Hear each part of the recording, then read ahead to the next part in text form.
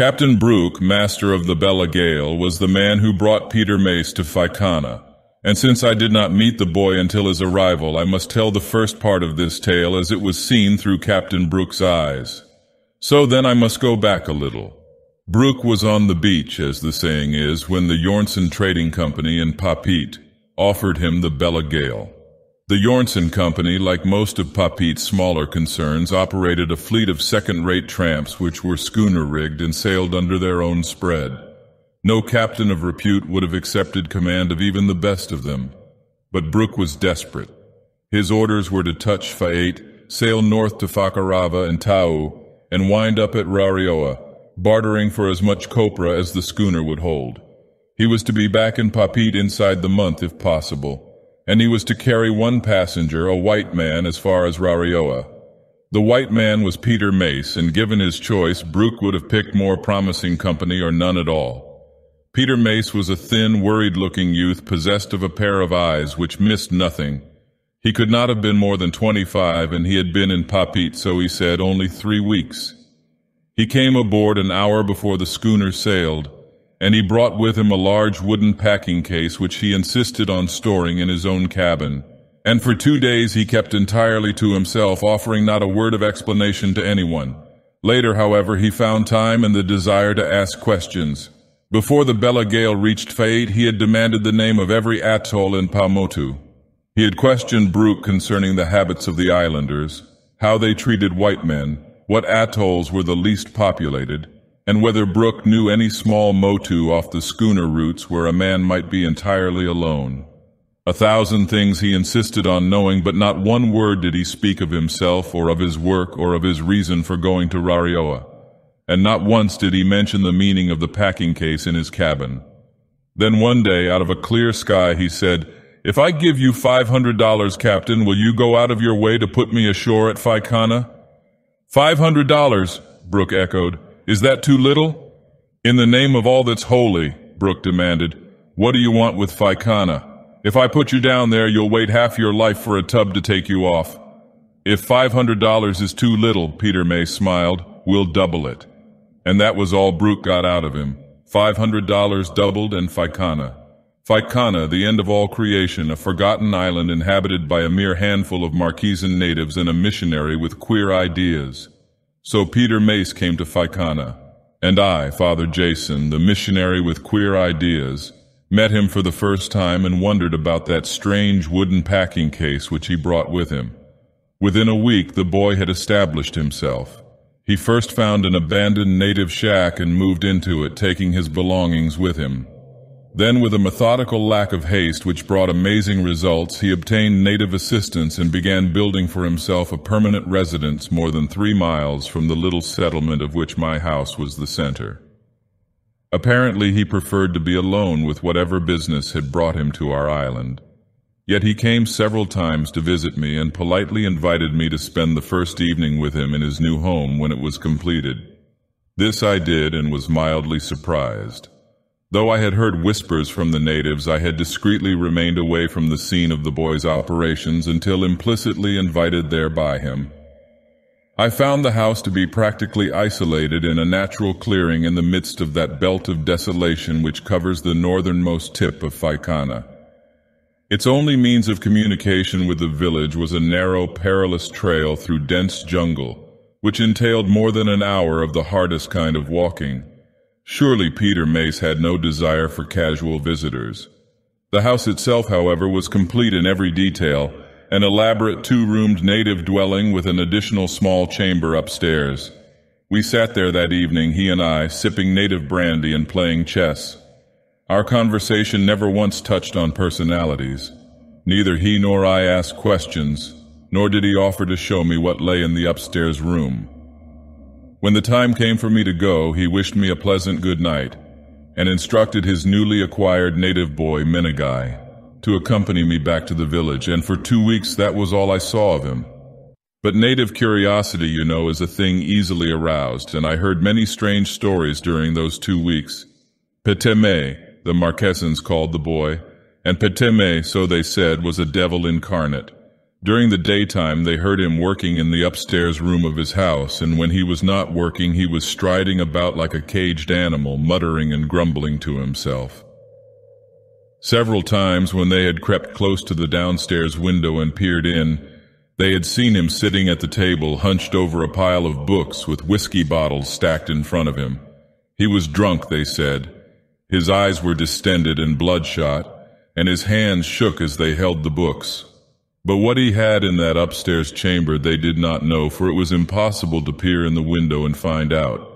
All these stories I knew to be greatly exaggerated because my people were superstitious children at best. But I knew too that there must be some truth in them, for natives are not deliberate liars unless they can, by lying, gain material things for themselves. And so, thinking to invite the boy to my home and there talk to him about himself, I went one afternoon to his house. He was not there when I arrived. I knocked and received no answer, and on opening the door found no one within. It was strange, I thought, that he should go away and leave the door open, for I saw that he had fitted it with a patent lock. I called his name aloud and then, bewildered, looked about me. The table was piled high with books and with cardboard-covered manuscripts. Curiously, I looked at these, and then intently I studied them. I shuddered then and felt suddenly as if I were in an unhallowed place. If a fire had been burning, I should have thrown those books into it, despite the boy's certain anger on discovering my act. For the books were forbidden books, each and every one of them. And I say forbidden, not because I come of a religious calling, but because such volumes have been condemned by truth and science alike. One of them was the Black Cults of Von Heller. Another, in manuscript form inscribed in Latin, was the unexpurgated edition of what is now the Veil Unseen. A third I believed to be, and I now know that my belief was correct, the missing portion of that perilous treatise, Le Culte des Morts, of whose missing portion only 4 copies are reputed to exist. Merciful God, these were no books for the soul of a 25-year-old boy who lived alone with his thoughts. Utterly confounded, I turned from the table and sat for some time in a chair near the open door, waiting impatiently for Peter Mace to return. When he did not come, I rose and paced the floor, and suddenly recalled what the natives had whispered about the room above me. Was it possible, I thought, that the books on the table beside me had some connection with the contents of the chamber above? Could it be that Peter Mace had gone deeper into these matters than the mere study of them? I hesitated. This was not my home. I had no right to climb the narrow ladder which hung so invitingly in the shadowed corner of the room where I stood. Yet I had a right, as a religious adviser, to know what sins the boy was guilty of, so that I might instruct him accordingly. Deliberately, therefore, I strode across the floor. The ladder was a flimsy one, solid enough perhaps to bear the weight of the boy's lean body, but not so solid that I felt comfortable in ascending it. I groped upwards slowly and cautiously, testing each rung before trusting my weight upon it. Then I reached above me and pushed aside the ATAP mat which covered the aperture in the ceiling, and with a sigh of relief I thrust my arms through the hole. And then 2 things happened. Behind and below me the door of the house clattered back against the wall as Peter Mace came over the threshold. And before me, on a level with my eyes, I saw a thing sitting Buddha fashion on the floor of that upstairs room. I saw the thing only for an instant before the boy's drunken hands clawed at my legs and dragged me down.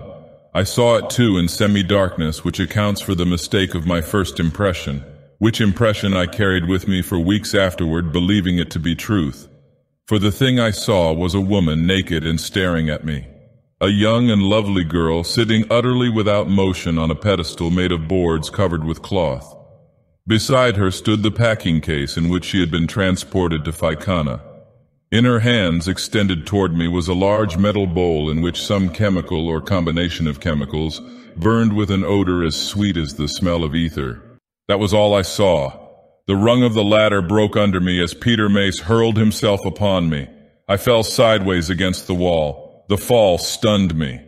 The next thing I knew, Peter Mace was standing wide-legged before me, and my back was against the table, and my hands were rigidly outflung to keep the boy's contorted face from thrusting itself into mine. At that moment, Peter Mace did not know me. He was insane with rage. His face was drained of all color, and the veins on his forehead protruded like ancient scars. Animal hate was in his eyes. Guttural words, uncouth and terrible, snarled from his lips. He would have battered me to unconsciousness, perhaps to death, if I had not stumbled backward and groped my way to the door. Then I ran, knowing better than to remain and try to reason with a man so fiendishly angry. I had no desire to fight him, nor could I at that time explain the reason for my investigation of that forbidden room. I ran as fast as my legs would take me, and when I looked back after plowing blindly through the deep Kogon grass to the edge of the small clearing, I saw him standing rigid in the doorway of the house, his hands clutching the doorframe and his legs spread wide beneath him. And with that picture engraved in my mind, I turned and plunged down the trail to the village. That was the beginning of what I may rightly call a reign of terror, not for me, but for the natives. From that day on, they were not safe in going near Peter Mace's house, and yet, despite the danger, their curiosity continued to take them there. More than one tale reached me of the boy's insane fury, of how on discovering some luckless native inside the forbidden boundary, he had rushed out like a man gone mad, pursuing the native even into the jungle. True, these tales reached me after many recountings, and were certainly magnified for my benefit, but they were nevertheless significant. I did not go again to Peter Mace's domain, and then one day he came to me. Alone he came in the heat of noonday, bare-headed and barefooted. Gazing at him, no man could ever have guessed that this disheveled degenerate had been, less than 3 weeks ago, a young and well-to-do adventurer. He faced me unsteadily. His eyes were black-rimmed, blood-streaked. His breath was foul with liquor fumes. And yet he came triumphantly. He glared at me, his wet lips set in a facial mask which had not felt the touch of a razor for days, curled upward at the corners and grinned at me viciously. "Well," he sneered, "are you still curious?" I stood on the veranda of my house and stared at him, half afraid of him and half pitying him, but he wanted no pity. His filthy hands gripped the railing and his bare feet were planted firmly on the steps. He returned my stare. "Well, can't you speak?" he said. "Am I so drunk I can't be spoken to?" "You are," I answered coldly. "You're too drunk to know what you're doing." "That's what you think," he said, thrusting his face forward. "But I'm not doing anything, see? It's done. If you want to satisfy your damn curiosity, you can come back with me and satisfy it. And don't worry, I won't kick you out this time. I won't need to." Why I went with him after such an outburst, I am not sure. Curiosity? Certainly to a limited extent. But it was more than that. The boy was ill. He was mentally ill, morally ill. He needed help. It was my duty to go with him, and I went. Assailed by doubts and by no little physical fear, I followed him into the jungle. Had he wished to murder me in safety and secrecy, he could have done so easily in that labyrinth of gloom. The trail underfoot was slimy and uncertain after a night's rain. Not once did the sun beat down upon us through the ceiling of interlaced branches and drooling aroidinae which hung above us at every step. On all sides the eternal drip, drip, drip of moisture accompanied our slow progress. No word passed between us. He could have murdered me, I say, but he did nothing but trudge along like an automaton, slopping through pools of black mud and staring straight ahead of him. The physical effort of that unpleasant journey was doing something to him. When we reached the clearing where his house stood, he turned to look at me with bewildered eyes, as if he had forgotten why I had accompanied him. And in truth, he had forgotten. "What do you want?" he demanded sullenly. I hesitated. I tried desperately to read what lay behind his challenging stare. I told myself that his bewilderment was genuine, that the knowledge of what he had done while in the grip of liquor and near madness had in reality gone from him. So I said very quietly as we stood there on the steps of his house, "You asked me to help you." "Help me?" he frowned. "How?" "You had something to tell me, to show me, some trouble that was hurting you. You came to me because it is my duty to hear other men's troubles and show them, if I can, a way out." For quite some time he studied me as if he were studying some printed puzzle in a book and wondering if the given solution were the correct one. He raised one hand to push the mop of hair out of his eyes, and then he chewed on the knuckles of that hand. gazing at me all the while like a small child trying very hard to recall certain things which had been forgotten.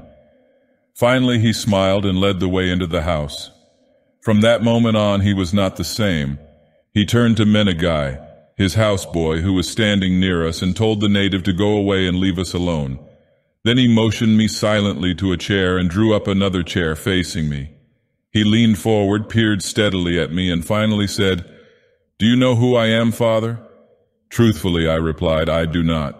No, I don't mean that. Peter Mace is my real name. I mean, do you know who I am, what I am?" "I should like to," I told him. "Then I might be able to help you." "Yes, you might, but I'm not religious, Father. I don't believe in a God that way. I know too much that is different." "Tell me," I suggested softly. And he told me. His name was Peter Mace. Had I ever heard that name? Did I know what it meant in New York, Philadelphia?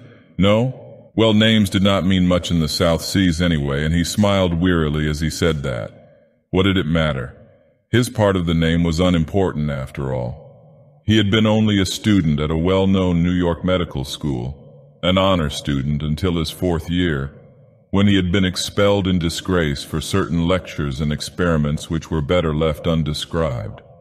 There had been a girl, a lovely girl, but a creature of the streets. Maureen Kennedy was her name. She had loved him. She was clean, pure, he told me. We loved each other the way your God meant a boy and a girl to love. Nothing else in the world was worth thinking about, and your God took her from me. He, Peter Mace, had been living a life of secrecy at the time, reluctant to face his family after being expelled from the university.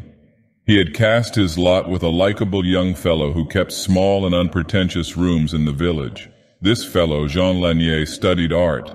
No, created art. They laughed at him, Father, just as they laughed at everything beyond their understanding. But she had died. Death had stalked those shadowed rooms, leering and screaming in derision until I went mad, Father. Sometimes I am still mad when I think of her. There she lay in my arms, dead. A woman of the streets, they said. An unclean woman, but she was not. She was beautiful. For 2 days I sat beside her dead body, caressing her, staring at her until my eyes could cry no more and I had no voice left for sobbing. All that while Jean Lanier kept silence, bringing me food and drink, respecting my anguish, never once condemning me. And then in my madness I conceived the idea of keeping her with me forever. Forever. Peter Mace must have seen the horror that came into my eyes as I stared at him. He smiled and leaned forward to place his hand gently on my arm. "Not that way, Father," he said, shaking his head. "You misunderstand. Jean Lanier, he was an artist, a sculptor. We stole money, he and I, and for a week he worked day and night without sleeping to make for me what I wanted. When it was finished, we covered her poor dead body and took it far from the city, where every single thing was quiet and peaceful. There at night we buried her. No one missed her, no one asked questions. She was only a woman of the streets, and who cares when a woman of the streets disappears?" He stared at me and at the floor, and for a long time he did not speak again. Then he said heavily, "I should never have done it, Father. I should never have made Jean Lanier do what he did. It drove me insane. It filled my mind with hate for Almighty God. And because I had studied these," he pointed bitterly to the pile of forbidden books on the table beside us, "there was only one way for me to turn. I studied more and more. I learned things. Jean Lanier turned me out and would have no more of me. Wherever I went with the thing Jean had made for me, people whispered and called me mad. And so," I said, "you came here to Faikana." He nodded. "That too was part of the madness," he confessed. "It was no separate insanity in itself. It was a part of the whole. I had to get away from every living person. I had to be alone with her. Do you understand? I had to be alone with her. I had to finish what I had started, and I have. All at once he was on his feet before me, laughing shrilly. I shrank from him, realizing the horror of the transformation that had taken place in him. I knew then the condition of his mind. When he had come for me at my house, his mind had been full of this strange triumph which was burning within him, and he had been at least partly mad. Then on that long, silent journey through the jungle, the fires within him had burned low. He had even forgotten the cause of his madness, and now he had slowly, terribly talked himself into being once more a savage beast with but one idea. Certainly it was no sane man that I cringed from. "I'll show her to you," he bellowed, beating the air in front of my face with his clenched fists. "You sneaked upstairs once, damn you, and all you saw was a chunk of dead marble. Come up with me now. I'll show you something your religion-stuffed brain won't dare believe." He gripped my arms and hauled me out of my chair. His wide eyes were close to my face, finding fiendish satisfaction in every expression that twisted my features. He shook me as a grown man shakes a terrified child. "You think your idiotic religion is the answer to everything in life, don't you?" he flung out. "You think you know all there is to know? Well, I'll show you. I'll teach you something." He pushed me past the table where those obscene volumes were piled. Savagely, he held my arm and forced me toward the ladder which led to that shadowed chamber above. Had I been able to get past him to reach the door, I should have fled from that place without hesitation, just as I have fled once before. But escape was not possible. He would have followed me, I am sure of it, and dragged me back. God alone knows what might have happened then. The ladder swayed perilously as I climbed it. I had no time to ascend cautiously. Had I paused, he might have thrust me forcibly up those slender rungs, precipitating both of us to the floor below. Strange that I should have feared physical harm, when I should have been dreading 1,000 times more intently the probable mental horror into which I was stumbling. But I did not see that horror at first, even after clambering through the aperture in the ceiling and groping to my feet on the floor of the room beyond. That room was a domain of shadow, and the sudden flare of a match in Peter Mace's uplifted hand did not at first reveal the thing that faced me. Then I saw, and stepped backward with such violence that my rigid body was lashed by the nipa uprights in the wall behind me. Peter Mace had paced forward to a small table and ignited a candle which sat there. And the candle, a crude homemade thing which burned with ghastly brilliance, sputtered and hissed as it flooded the chamber with illumination. That room was a garret, small and bare and uninviting. Standing erect in it, a man of ordinary height could have reached up without effort and touched the ceiling. Walls and floor were of the crudest construction, fashioned of hoo-hoo wood and overlaid with coarsely woven atap mats. Only one window was in evidence, and that masked by a strip of unclean cotton cloth. And there, against the far wall, staring straight at me, sat the thing which I had once before dared to look at. There, in the restless glare of the candle, the thing confronted me, and this time I saw every separate single detail of it. I have said before that the thing was a woman. It was. Now, as I advanced fearfully toward it, fascinated by the almost lifelike manner in which it studied me, I could not repress amazement at the uncanny perfection of it. If Jean Lanier had made this, then Jean Lanier had been truly an artist. For the woman was a creature of marble, so delicately and expertly sculptured that every portion of her exquisite form could have been mistaken, even at close range, for living reality. Naked she was, and sitting in an attitude of meditation with her extended hands holding the metal dish which I had seen before. And I knew intuitively, even as I wondered at the uncanny loveliness of her, that there was something terrible, something wrong in the way she was sitting there. "This," I said slowly to Peter Mace, "is the woman you loved? This is Maureen Kennedy?" He laughed, not wildly or triumphantly, but so softly that I turned abruptly to peer at him and found him smiling at me as a man smiles who knows more, much more, than his victim. "She will be the woman I love when I am finished," he replied, and he walked to the marble figure and put his hands on her shoulders and looked down into her face as if she could understand him. And then I made a mistake. I believed him to be less mad than when he had forced me up the ladder a moment ago. I put my hand on his arm and said quietly, "My boy, this is not good. Your friend should never have made such an idol for you to worship. The commandment tells us, 'Thou shalt have none other God but me.'" He flung my hand away. Savagely he whirled on me, glared at me. I thought his clenched fist would crash into my face. Then he stepped back, smiling. Deliberately he walked past me to the opening in the floor, and stooped and dragged a heavy wooden square over the aperture, securing the square in place with thongs which were attached to it. With equal deliberation he paced to the opposite wall, grasped a chair which leaned there, and set the chair down in the center of the room. Standing behind it, he said evenly, "Come here and sit down." "I have no wish to remain in this room," I retorted. "Come here and sit down." "Why?" "Because I say so, and if your idiotic god were here, he would sit beside you. If either of you refused, I would kill you both." I hesitated, and he stood motionless, waiting. Slowly then I obeyed him, and my hands trembled on my knees as I lowered myself into the chair. "Now you will sit here and watch," he ordered, "and you will say nothing. I have work to do. I must not be interrupted. And if your foolish god does not strike you down for looking at forbidden things, you will soon know why I asked Jean Lanier to make this woman for me. And now I must recount truths which were perhaps better left untold. Probably I shall be condemned severely for the words which I here set down. Perhaps I shall be more than condemned, and you also, for reading them. But these things must be told, for the salvation of those who may someday be mad enough to walk in Peter Mace's footsteps. There I sat in a small chamber filled with leaping shadows.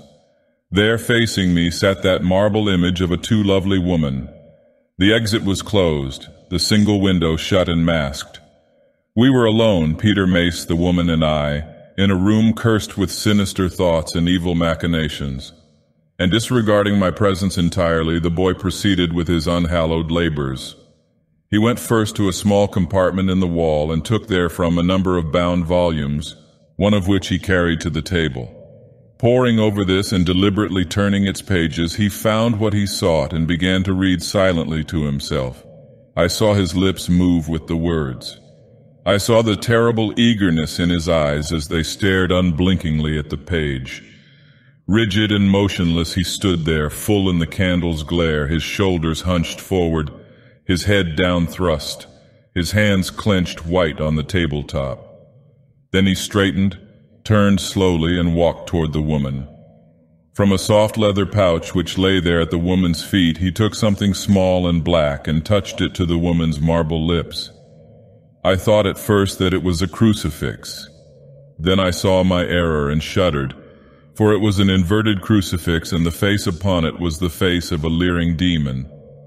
Carefully he placed it in the metal dish which the woman's lifeless hands extended toward him. With the same deliberate care, he took a small phial in his hands and poured into the dish a viscous dark liquid which gleamed dully in the dim light. Then I saw a match blaze brightly, and the dish was suddenly alive with pale blue flame. Slowly then the boy sank to his knees. He did not turn to look at me. I doubt if he even realized my presence. He knelt and stared into the woman's face and raised his arms in supplication. From his lips came an almost inaudible low monotone, as if he were praying. In truth, I thought he was praying, and my heart was filled with pity for him. I respected his torment. I understood his loneliness. Then I heard the words he was muttering. I knew them for what they were, and it was I who prayed to a merciful God to forgive us both. You have heard of the Black Mass? You are aware of its hideous significance. Then you know the extent of the madness in Peter Mace's soul, and you know to whom he was muttering his maledictions. But it was more than that. Dimly I realized the enormity of his intent, and slowly but surely as I listened I became prey to utter terror. 1,000 times since that day I have reviled myself for not finding courage enough to stop him. Had I leaped out of my chair and flung myself upon him, he might have thanked me for it later.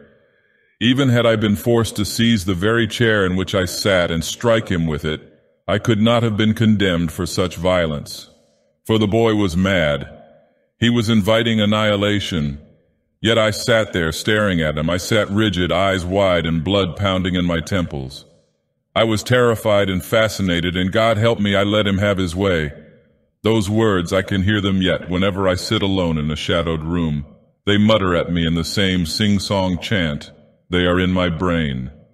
This is the night, O Bethmura. This is the night, though it be day and the sun be shining without our sanctuary. Hear me while I walk by the black lake of Holly, O Nyarlathotep. Hear me what I say, word for word, as the earthborn must say to command the presence of the Black King. Hear me, heaven in art, and the yellow sign is burning on the altar of my desire, that she may open her eyes and be mine again. Who, Father, our name, thy be hallowed. Words for you, O Dagoth, O Yen, O Hastur, O Prince of Evil. Give her to me, I say, and command your price. And in the name of the Great One who must not be named, through the wells of night where the crawling ones lurk unseen, waiting for wings to raise them, and in the name of the headless ones born in the red foulness of the limitless pit, give her to me in life, O Hastur. Give her to my arms, O Dagoth. Hear me, O Lord of Lords, Nyarlathotep. These words, born of madmen's minds and filled with hideous suggestions of horrors forbidden to men, tumbled from the lips of the boy who knelt in that vile room with me. These words and more, but the others I did not hear, for I had become like a man impaled, sitting as straight and stiff as a marble statue. No, no, not as a marble statue. That statue was no longer straight and stiff. Into the chamber with us had come darkness, a living, evil darkness which threatened to smother the ochre glare of the candle. And before me the pale statue of the woman was in motion, swaying slowly, awfully from side to side, while its outstretched hands carried the metal dish to and fro like a pendulum, and the blue flame in that dish became a weaving, living tongue of fire. Peter Mace had stopped muttering. Other voices had become audible, low and vibrant, and speaking words which had no beginning or end. As if uttered through long, deep tubes, those syllables droned into being. As if moaned aloud by some dark-robed priest of an uncouth cult, they sing-songed into every niche of that foul room. We were no longer alone. The darkness all about us was peopled with shadows, with nameless things which had no shape, no form, no substance, and yet were there. It was a time for prayer and supplication, yet I knew no prayer mighty enough to afford protection. We had forfeited the right to pray. Peter Mace, with his evil machinations, had summoned elements from the deeper pits of darkness. His blasphemies had established communion with entities more powerful than any who might listen to prayers from human lips. And it is I, Father Jason, a missionary, who say that. I went to my knees with my hands uplifted before me, but no words came from my lips. I spoke them, but they died unborn. On all sides of me that hell dark was in motion. Those hell shapes were gathering closer. Before me the boy had risen unsteadily to his feet and stood like a man drunk, as if stunned by the enormity of his sin. But what I saw most of all, and what I remembered with awful clarity for nights afterward, was the transformation which was taking place in the marble woman. God help me forever looking into that face. The eyes, which had been open only to natural dimensions, had widened in agony. The lips were shapeless, the face a gray-white mask, twisted beyond recognition. Every inch of the woman's body was in motion, struggling hideously, pitifully to be free of its marble bonds. She was no longer dead. She was no longer a thing of stone. Life had been poured into her rigid body, and she was fighting now in a hell of physical torment to assimilate that cursed power and become all alive. You have seen a victim of epilepsy suddenly seized by that dread disease. This woman was like that. She strove to rise. She fought to free her hands from the metal dish to which they clung, so that she might embrace the boy who stood before her. Slowly, horribly, with a paroxysmal jerking of her hips and breasts, she turned toward him. In agony, she stared into his face, begging his assistance. She was trying to speak, but could not. And the boy returned her stare. He had become like a man standing erect in sleep. He seemed not to realize her agony or to be aware of the hideous darkness which hung all about him like a winding sheet. Slowly, mechanically, as if obeying orders over which he had no command, he advanced toward her.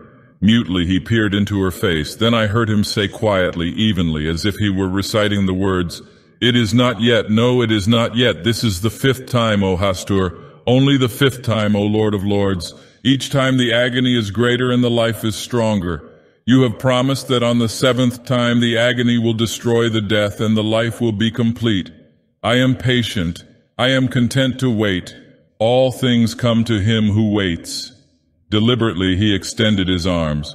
His hands came together and pressed downward upon the metal dish.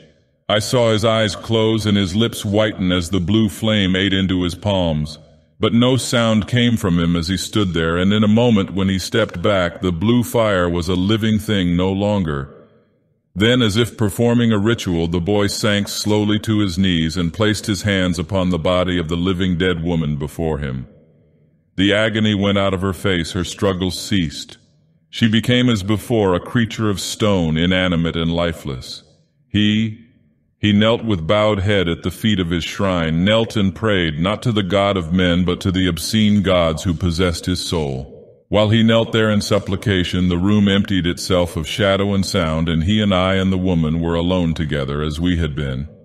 And I, knowing only that my heart was black with horror and my eyes blinded by the forbidden things they had looked upon, crept quietly to the aperture in the floor, and drew aside the square of wood which covered it, and lowered myself slowly, cautiously, down the ladder to the room below. No sound was audible in that chamber of mystery above me as I paced noiselessly to the door. No sound accompanied my escape from Peter Mace's house. When I reached the rim of the jungle and looked back, I saw only a glow of yellow light behind the masked window of that upstairs room, and I knew that Peter Mace was still there, still kneeling in prayer, while the crude candle on the table cast its innocent light over the chamber's unholy contents. Slowly, and with my heart heavy within me, I went away. From that day until the day of the final accounting, I did not see Peter Mace. In truth, I did not want to. Hours passed before the color crept back into my face and my hands stopped shaking. After reaching my home that night, sick and weary from tramping through the jungle, I closed and barred my door and sat like a dead man staring at the floor. My mind was full of the monstrous things I had participated in. I dreaded the penalty. Worse, I knew that those horrors were not yet complete. Over and over in my brain rang the boy's words, "On the seventh time the agony will destroy the death and the life will be complete. I am patient. All things come to him who waits." No, I did not return to Peter Mace's house in the jungle. I feared to. I feared him and the denizens of darkness who inhabited that horror house with him. And this time, when the natives came to me with stories of the boy's madness, I knew better than to condemn those stories as exaggerations. Menegai came finally. Wide-eyed and terrified, he hammered on my door and begged to be admitted. It was the evening of the 9th day, and the sight of the Marquisan's face brought to the surface all the fears which had lain dormant within me. I opened the door to him and closed it quickly, and then listened to the shrill words which chattered from his beetle-stained mouth. "Aitene," he wailed, "God Almighty." And then in his own tongue he screamed and muttered and whispered his story with such genuine fear in his eyes that I knew his words to be truth. Less than an hour ago, he, Menegai, had been sitting on an atap mat on the floor of his master's house.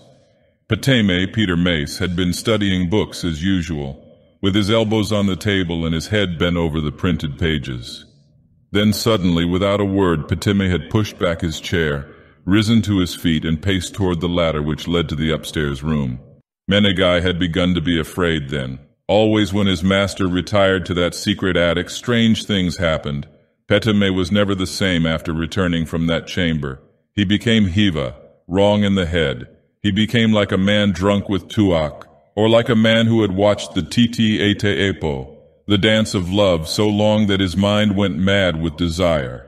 And this time was no exception. Soon from the room overhead came sounds without meaning. Voices muttered and other voices chanted in unison.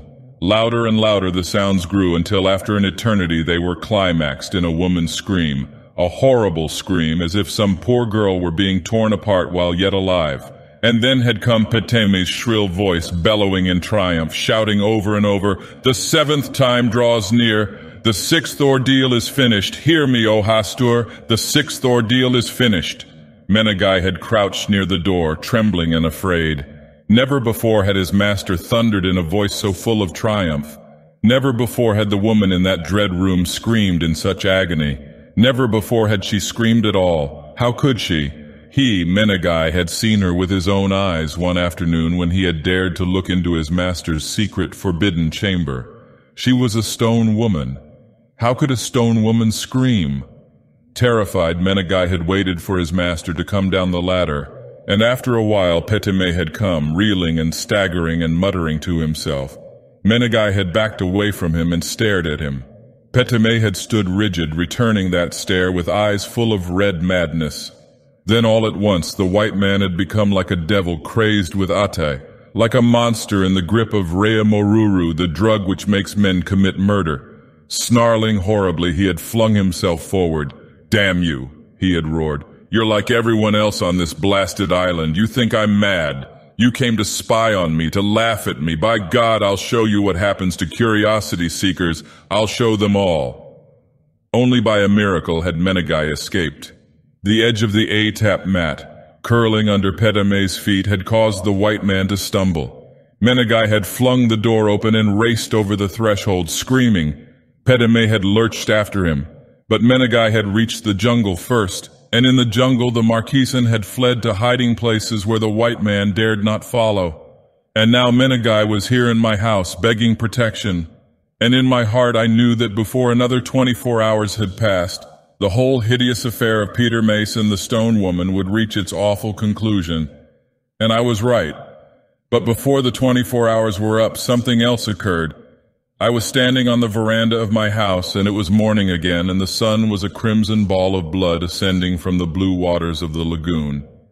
Menegai, the Marquesan, had crept away to his hut in the village. I was alone. At first the thing I saw was merely a gray speck on the far horizon, so small that it might have been no speck at all, but merely my imagination. I put both hands to my eyes and peered out from under them. But my eyes were blinded from staring into the red sun, and presently I could see nothing but a glare of crimson. Yet that speck was there, and I knew it for what it was, a ship. Later I saw it again, and while I stood staring at it, Menegai came running up the path, pointing and gesticulating excitedly. "A schooner, Tavana," he cried. "A schooner come here." Yes, a schooner was coming, but why? What could any tramp trader want with Phaikana? In 4 years only one ship had visited our secluded island, and that ship had brought Peter Mace. It had brought unhappiness and horror, a madman and a woman of stone. Could this one be bringing a similar cargo? I said nothing in answer to Menegai's eager questions. In my heart I dreaded the coming of this new messenger from the outside. Menegai, peering up into my face, read my thoughts and ceased his chatter. Bewildered, he left me and hurried down to the beach. Long after he had gone, I stood staring, hoping against hope that the approaching vessel would somehow at the last moment change its course and depart again, leaving us to ourselves. 2 hours later, the schooner dropped anchor outside the reef, close enough to shore so that we on the beach were able to discern its name. It was the Bella Gale, the same Bella Gale which had brought Peter Mace to Phaikana. Even while we stared, a small boat swept through the reef's opening and came slowly toward us. And a moment later I was peering into the bearded face of Captain Brooke and shaking the grimy hand which he thrust into mine. And I was wondering even then what terrible event or chain of events had happened to put that haunted, desperate glare in Captain Brooke's eyes. I soon learned. Without preamble, Brooke said bluntly, "I want to talk with you, Father, alone." Together we went to my house and closed the door upon the inquisitive natives who gathered outside. There, with the table between us, Brooke told his story. "I've got a woman on board, Father," he scowled. "Go on, tell me I'm crazy, I know it. Tell her she's crazy. Any woman fool enough to trust herself to a roach-infested scow like the Bella Gale ought to be put in an asylum. This one ought to be there anyway, she's queer." He pulled a bottle from his pocket, offered it to me, and then drank from it. Choking, he rammed the cork back viciously and leaned forward, resting both elbows on the table. "She was waiting in Papit when I got back after marooning the boy here," he grumbled. "Harlan, that's the Papit manager, brought her aboard soon as we dropped anchor. He introduced me and gave me a good looking over to make sure I was sober. Then he said, 'All right, Brooke, you're going back to Rarioa. This woman wants to find the young fellow you put ashore there.' Well, I took her, I had to, but by heaven she was an odd one. You'll see for yourself when I go back after her. She dresses like a funeral, wears black every damn minute of the day, and a black veil to boot. What does she look like? Don't ask me. I've been on board the same rotten schooner with her for almost 10 days, coming straight here from Papit, and I don't know yet what kind of face she has. She don't speak unless she has to, and then she don't say more than 3 words at a time, so help me. And she's queer. She's uncanny, I tell you. Brooke put his hand on my arm and leaned even farther over the table, speaking in a whisper as if he were afraid of being overheard. I looked into his eyes and saw fear in them. Real fear, which had been there a long time. "It's about this Rarioa business, Father," he mumbled. "Harlan thought I took the boy there and told me to take the woman there too. He didn't know I marooned the boy on Phycana. I didn't tell him that. If I had, he'd have claimed the money the boy paid me, and I wanted that money for myself. So when I left Papit this last time, I headed for Rarioa. That's what he told me, wasn't it? Take the woman to Rarioa. But we hadn't been out more than 3 days when she came to me and said, 'You're not taking me to Peter.' Just like that, Father. How in the name of all that's holy did she know where Peter was?" I stared at him. Some of the fear in his eyes must have found its way into my eyes as well. He returned my stare triumphantly. "She's not human, I tell you," he blurted. "She's not human even to look at. She walks around like she was asleep. She talks in the same tone of voice all the time, like she was tired. By heaven, I won't have any more to do with her, Father. I brought her here and I'm leaving her here. It's up to you now. You know more about this kind of business than I do." "You brought her here," I said slowly, "because you were afraid not to?" "Afraid?" he bellowed. "I tell you, when she looked at me with those eyes of hers and said, 'You're not taking me to Peter,' I knew better than to double-cross her. I brought her to Peter." That was all. Brooke heaved himself up and stood swaying while he drank again from the bottle of whiskey. He glared at me, then laughed drunkenly as he pulled open the door. "You can have her," he said. "I'll put her ashore like I was told to. You're welcome to her." Then he went out. It was with mingled feelings of fear and apprehension that I awaited his return. Somehow I could not bring myself to go down to the beach. I chose to remain behind the closed door of my house, alone with my thoughts, though I might better have taken myself out of that shadowed room into sunshine and open air, where my mind would have created visions less morbid. Who could she be, this woman? A sister, perhaps, of the boy who had established himself in that house of sin in the jungle. A relative, perhaps, of the dead sweetheart whom he had left behind him, I wondered, and wondering found myself drawing mental pictures of her. Subconsciously, Brooke's descriptions influenced those pictures. The woman of my imagination was a black-robed nun, uncouth and ungainly, eccentric of speech and action, not at all like the woman who confronted me less than 10 minutes later.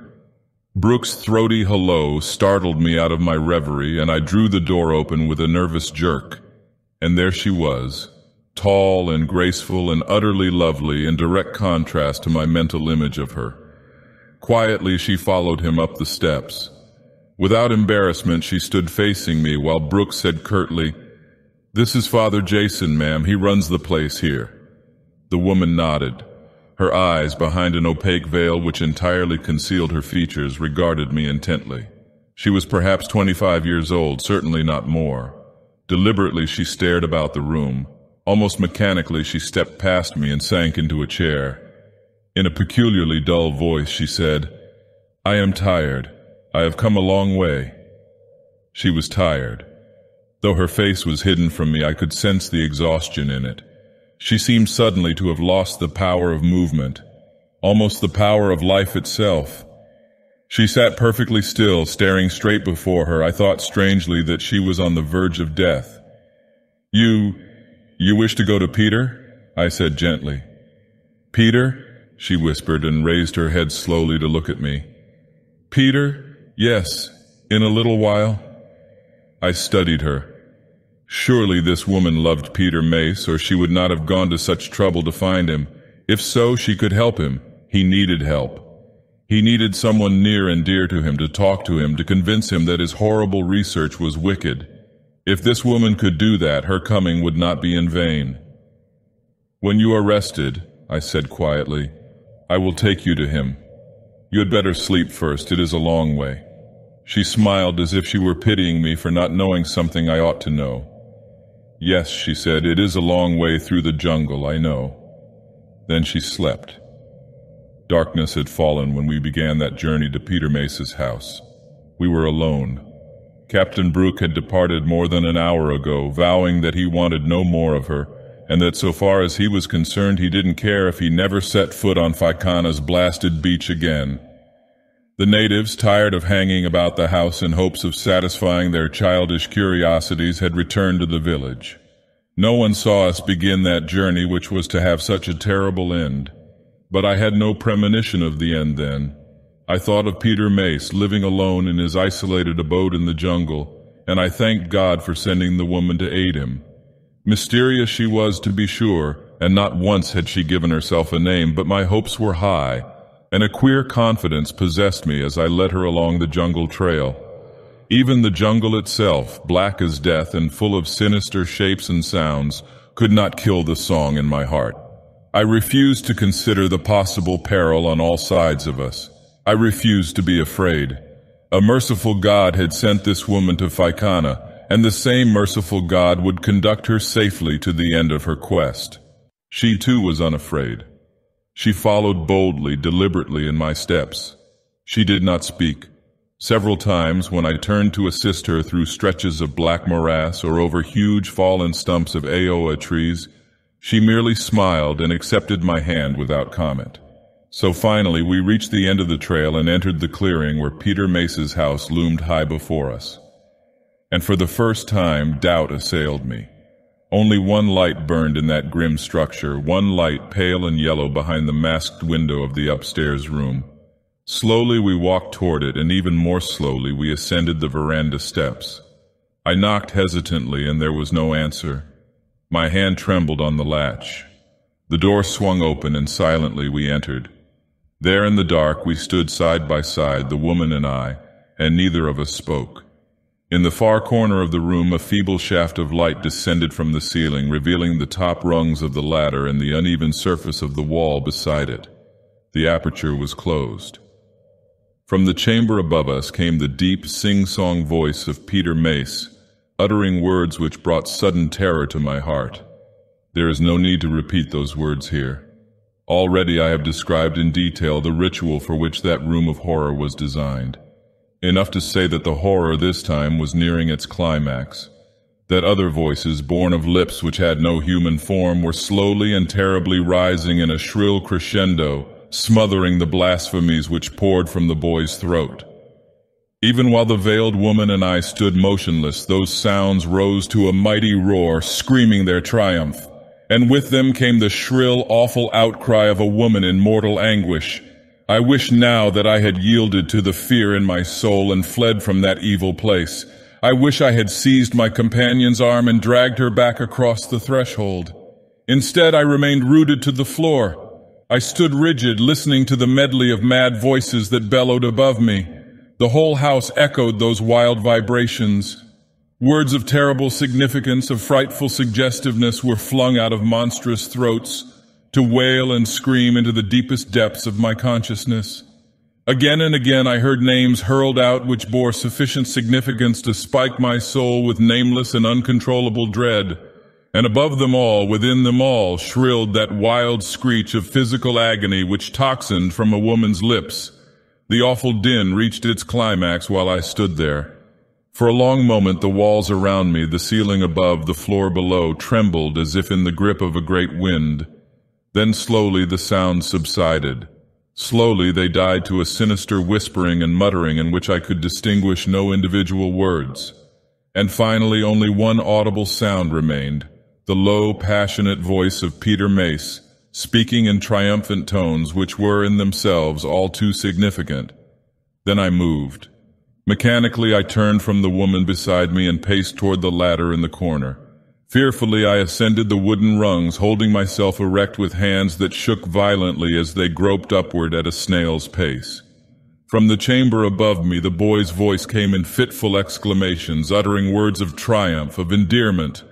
Wildly he was saying, "It is finished, beloved, it is finished. The agony has destroyed the death, the life is complete. They promised me it would be so, and they have fulfilled their promise. Oh, my beloved, come to me." I shuddered, and for a long time clung motionless to my perch, fearing to ascend higher.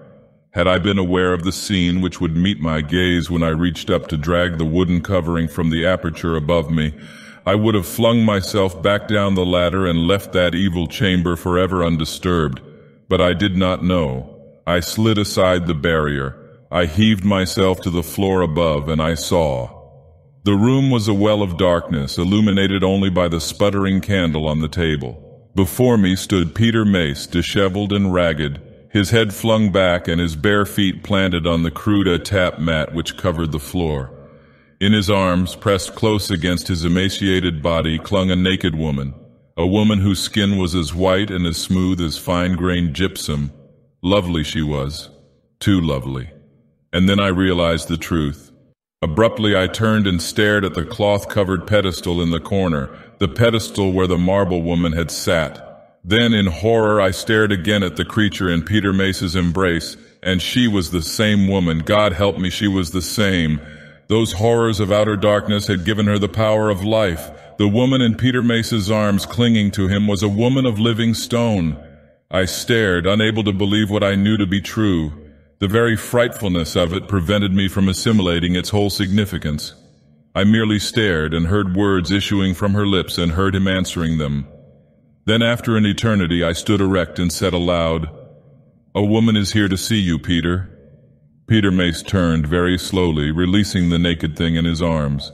He looked at me steadily, as if bewildered by my presence. He peered all around him, as if puzzled even by the room in which he stood. Then he said quietly, "A woman? To see me?" "Yes," I nodded. "She's waiting." He came toward me. He did not understand. His forehead was creased and his lips frowning. Leaving his companion where she was, he stepped past me and slowly descended the ladder. The stone woman said nothing. She stood very still, watching him. Silently I followed him down the creaking rungs to the room below where the other woman was waiting. And then it was my turn to be bewildered. Peter Mace and the woman in black stared at each other. Neither moved. For a full moment neither spoke. The very intensity of their stares, the very completeness of their silence, indicated a climactic something which I did not fully comprehend.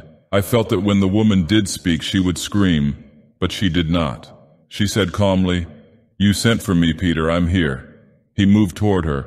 Behind and above him a muffled creaking sound came from the wooden ladder, but none of us turned. The boy was still gazing with horribly wide eyes. He said falteringly, You are not dead? You're here? How can that be?" "I was dead, Peter." "What do you mean?" he whispered. "I was dead, but you gave me life. I came to you." The boy seemed not to understand. Not until she raised her hands and drew the veil from her face. Not until then did he realize the hideous results of the sins he had committed. And I realized them too. The woman before me was Peter Mace's loved one. She was walking in death. She had been raised from the grave by the hellish rituals performed by him. This woman before me was the flesh and blood reality from whom he and his artist companion had designed that stone creature in the room above us. The likeness was unmistakable, but there was a difference. The face of this corpse woman was lovely only because she had made it lovely. Beneath the mask of powder which covered it, death had written with an indelible pencil, leaving certain signs which could never be erased. Little wonder she had worn a veil. Little wonder she had refused to reveal herself to me, or to Captain Brooke, or to any of the people who had come in contact with her. Yet Peter Mace, her lover, failed to see what the grave had done. He was blinded to all but her loveliness. He reached out his arms and stepped toward her, and with terrible eagerness he crushed her against him. I stood close to them, unable to move away. Again I heard the creaking of the ladder behind me, but still I did not turn. Nothing mattered but the pitiful thing which was occurring before me. I saw only this wild-eyed, sobbing boy holding in his arms the woman who had been returned to him. The woman who, resurrected from her distant grave by the far-reaching powers of his unholy rites, had found her way across half the earth to reach his arms. Again and again he cried her name aloud. Over and over he sobbed words of endearment. All his loneliness and longing poured through his lips, and his soul was bare for her to look at. And then some sixth sense made me turn, or perhaps it was the thud of heavy feet striking the floor behind me. I swung slowly about and stood transfixed. There at the foot of the ladder stood the stone woman whom Peter Mace had created. As long as I live, the expression of her face will haunt me. Her eyes were as dark and deep as midnight pits. Her lips were drawn back over parted teeth in a snarl of animal hate. She had heard the boy's every word. She had witnessed his every act. And now her once beautiful face was contorted. She was a savage beast whose mate had deserted her. She meant murder. Slowly, with awful deliberation, she advanced across the floor. She did not see me, did not consider my presence. She had eyes only for Peter Mace and the woman who clung to him. Straight past me she walked, so close that I might have reached out and touched her. And God help me, I stood like a graven image, utterly unable to move or to shriek a warning. I did not see all of what happened. Her back was toward me, and she was between me and her victims. But I saw and heard enough to blast my soul. Peter Mace was whispering to his loved one, uttering low words of love and happiness. His voice suddenly ceased, then screamed aloud in terror. He leaped backward, then flung himself forward again. He might have escaped, had he not hurled himself upon that relentless stone figure in a futile attempt to protect his beloved. Those hideous fingers had already gripped the other woman's throat. Peter Mace tore at them madly in an effort to dislodge them. He might better have thought of his own safety.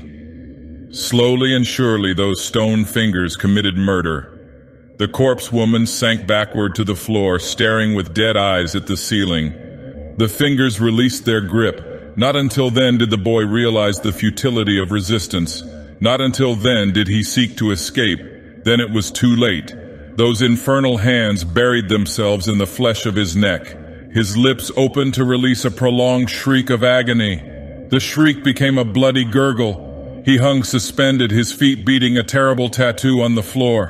When she released him, he fell across the body of the woman beneath him, and he, like her, was dead. The room then was filled with the silence of death. The stone woman stood over her victims, gazing down at them. An eternity passed. Slowly and still without speaking, the woman turned and paced to the door. Her groping hand raised the latch. The door creaked inward.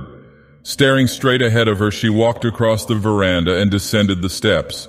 Stiffly, and with that same hideous deliberation, she paced toward the jungle. The darkness of the outer night claimed her, and she was gone. That is all. That is why I, Father Jason, went away from Ficana the next day, taking my native people with me. Risking death in clumsy pahis, we paddled for 2 days and a night on the open sea to reach the sparsely inhabited atoll of Mehu, where we might begin life over again. That is why in the clearing on Ficana, where Peter Mace's horror house stands, you will find a crude slab of tuyu wood planted for men to look upon, and you will read the words, Inai Teavi o Temata e Poa o Ficana, which mean literally, here lie the bodies of the lovers of Ficana. But Ficana is inhabited by one living person only, a woman created for love out of sin. And she is a stone woman who may not die, who may not find peace, until those unnameable horrors of the world of darkness take pity on her and relieve her of the life they gave her.